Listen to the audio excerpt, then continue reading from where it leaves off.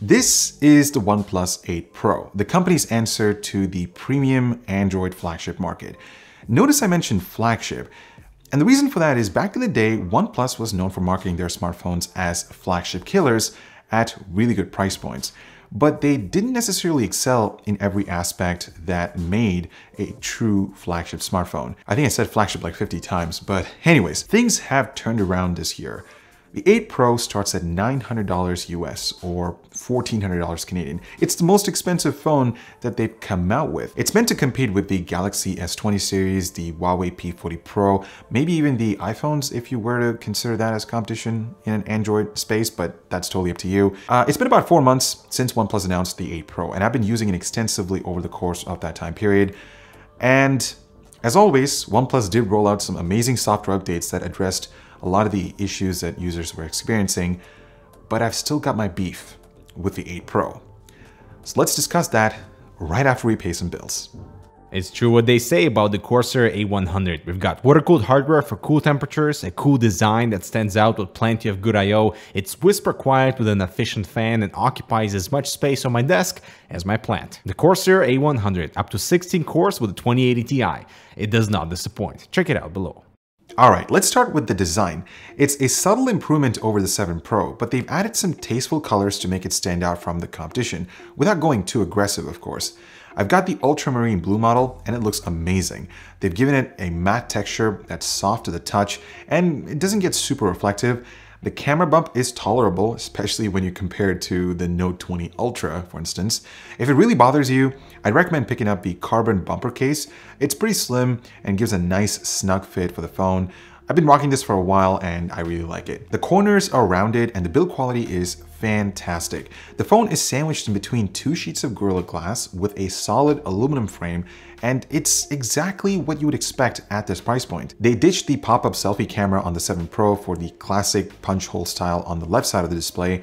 I personally don't mind that, but I'd like to know your thoughts about that. Unfortunately, you're still getting a curved display, which I'm typically not a fan of because I've had numerous issues with palm rejection when I'm browsing through the app drawer or checking mail, especially when using the phone in one hand. It'll just automatically open another app or select another option when my palm gets in contact with the screen.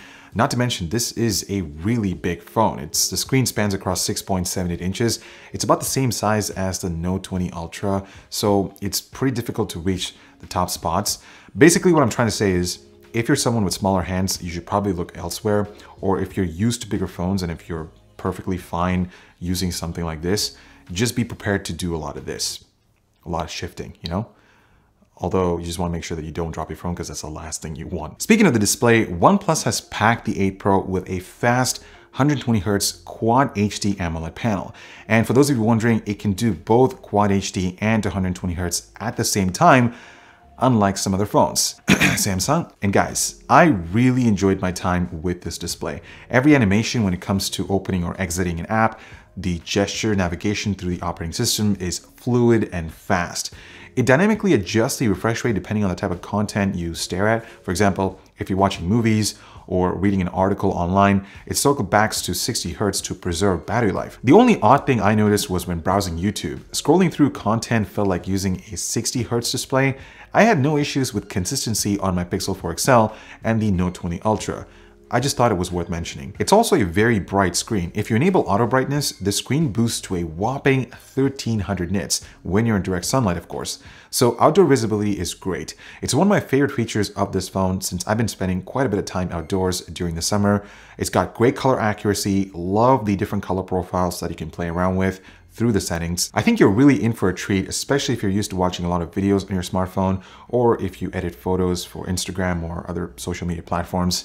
Initially, I did have some issues with the display, so I was experiencing a weird green cast at the lowest brightness setting, but thankfully that was addressed through a software update, so good job, OnePlus. The in-display fingerprint sensor is still present on the 8 Pro.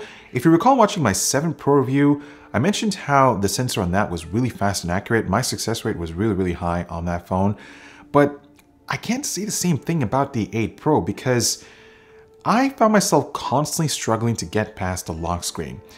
Even with my left thumb or my right thumb, it just errors out every single time. So I had to constantly rely on the, so-called unsecured face unlock system, which isn't as advanced or secure as, say, something like the Pixel 4.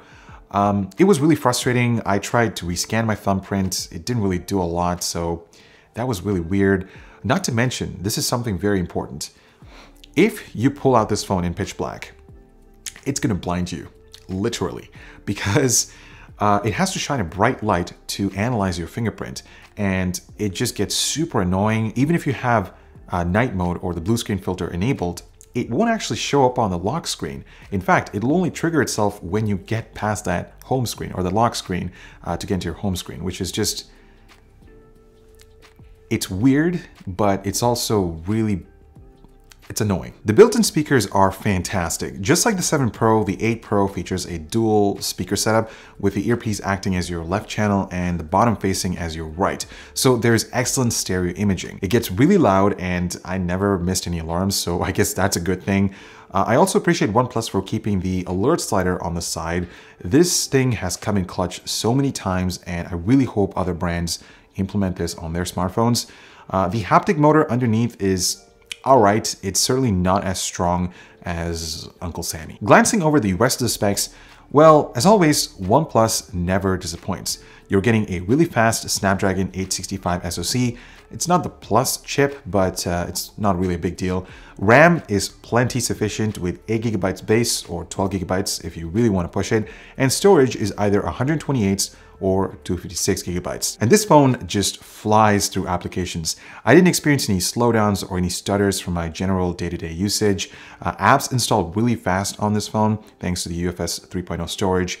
I think I can't really complain about the performance on the OnePlus 8 Pro. It all comes down to the amazing software integration and support that OnePlus has for their devices. Speaking of software, well, there isn't anything new here if you're familiar with OxygenOS.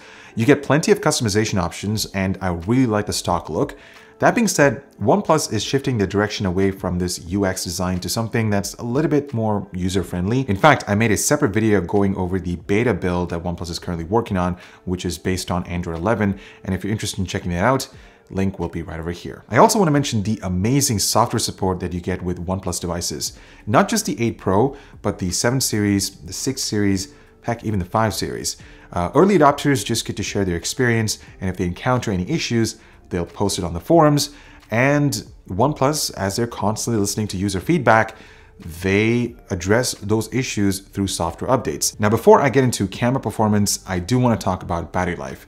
OnePlus gave the 8 Pro an extra 500 mAh compared to the 7 Pro. So now you're looking at roughly 4,500 mAh.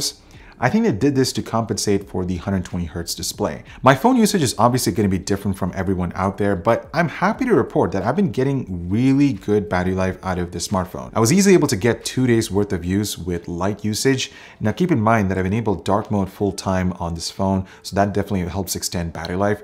Also, my light usage consists of casually checking Twitter, browsing through Instagram. I don't really watch a lot of videos. It's mostly messaging and just casual stuff. And I did test the smartphone during the COVID lockdown season, so I never really got a chance to travel and put this to the real test. But hey, if you want ROG Phone 3 or Phone 2 level battery life, this won't cut it. I mean, it's 4,500 mAh, 120 Hz. It's good. It's pretty good. But if you need to top it up quickly, don't you worry, because OnePlus has got your back with their blistering fast Warp Charge 30T. Simply plug in the phone and it'll charge the device from 0 to 50% in just 20 minutes.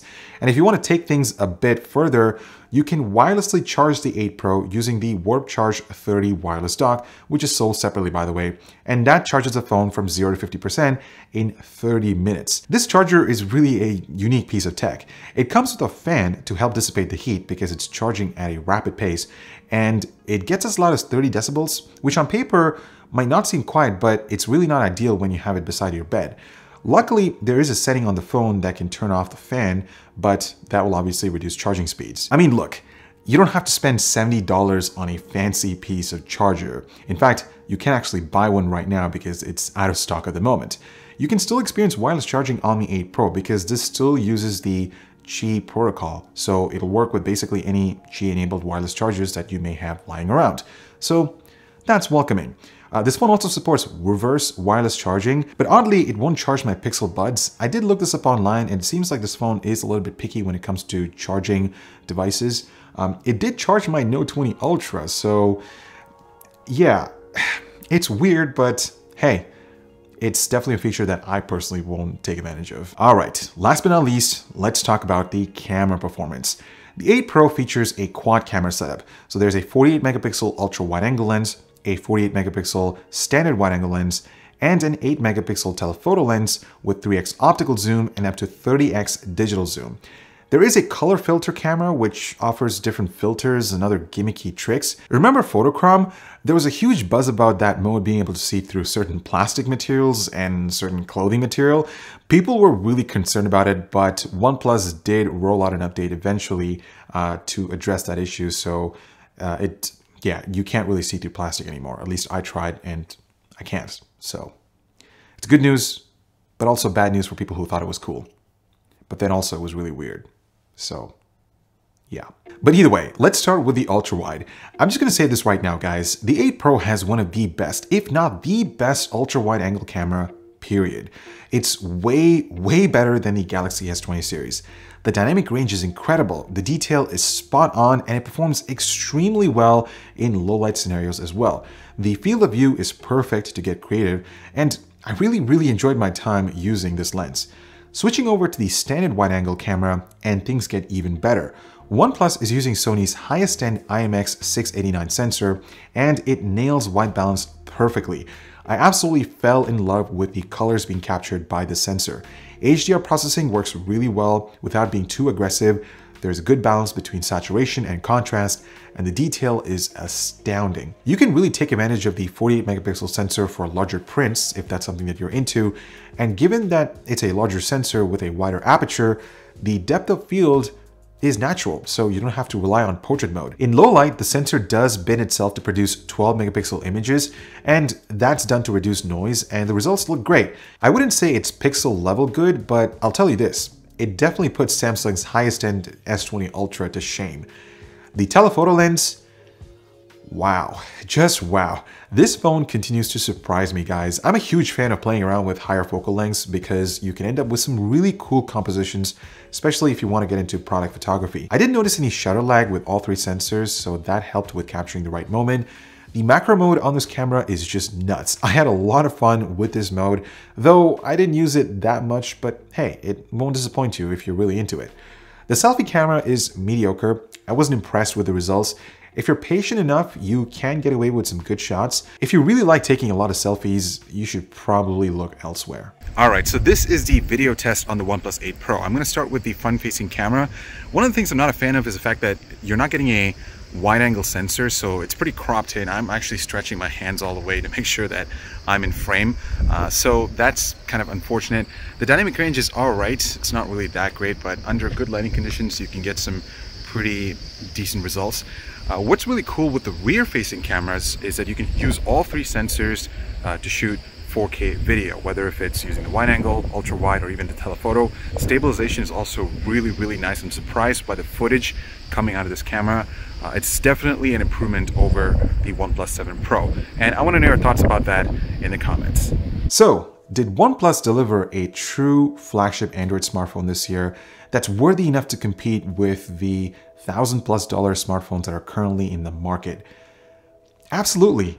The 8 Pro features an amazing build quality and design. The screen is one of the best. The battery life is also really good, even with 120Hz mode enabled full time. The specs are top of the line.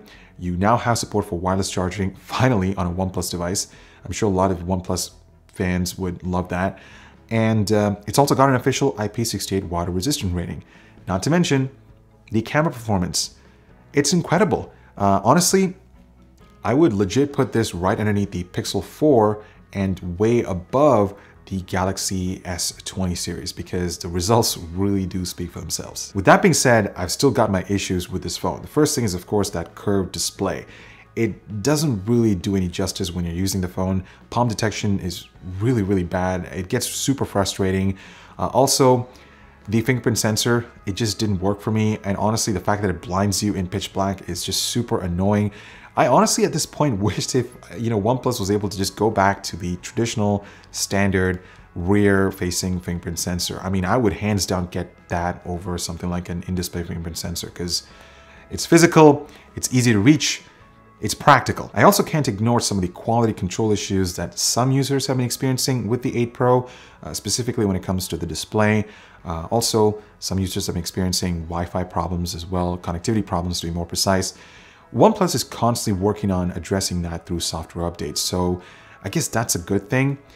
Finally, I want to talk about the price. $900, it's a lot of money, but I think for that price, you are getting a lot in terms of features.